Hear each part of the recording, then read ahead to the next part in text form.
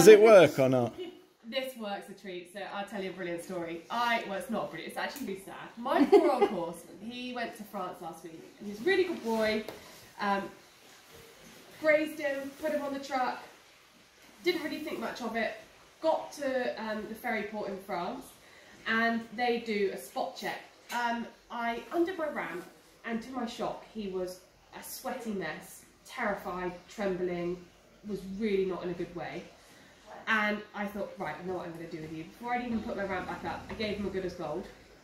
I drove through, dropped my ramp again. By the time I'd had my passport checked and come back out, so half an hour, he was calm, he was stood quietly, I sponged him off, travelled the whole way home perfectly well. He had a drink when he got onto the boat, which is unlike him. This works.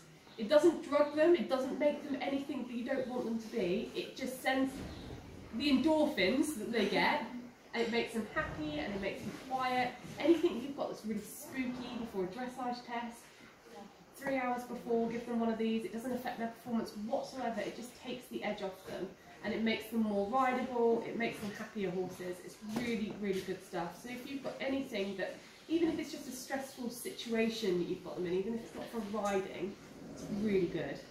Also, Sam goes, oh, that young one hasn't been ridden for a few weeks, do you want to get on it?